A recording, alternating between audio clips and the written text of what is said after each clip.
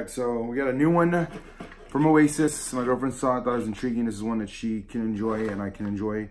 So it's a Kettle sour, which is another version of just sour beers. You control the yeast, but it's still wild, and then you get going, and you do all the same techniques as regular beer, and you get a slight sourness to it. So trying this one, I already got one to get the profile going, see what direction it goes, but the main focus is it has Honeybell tangelo oranges, which come from the Rio Grande area of Texas.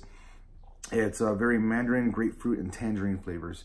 So what I'm gonna do on the video on here, I'll describe what I have and then see. So anyone that's not into hops or not really into beer like that, this is more where it's casual, slightly sour like a Gose, and it has a little bit of salt. So the SRM on this, it refers to the color of the actual beer itself.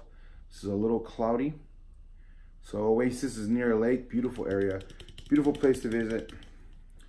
And we're looking at 4.3 ABV,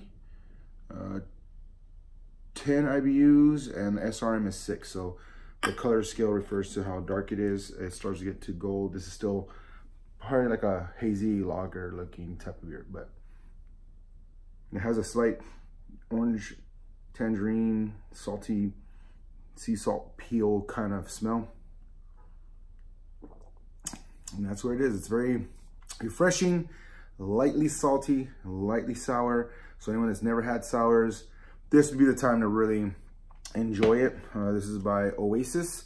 It's called Technicolor motorhome. So if you see this and you want to try a Gose or sour concept, this is the one to go with. It's very low, not super intense, so this is like a good intro.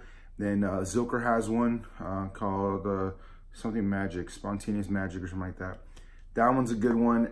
Once you go to like Blue Owl is really good, but they have more sourness from the Kettle souring.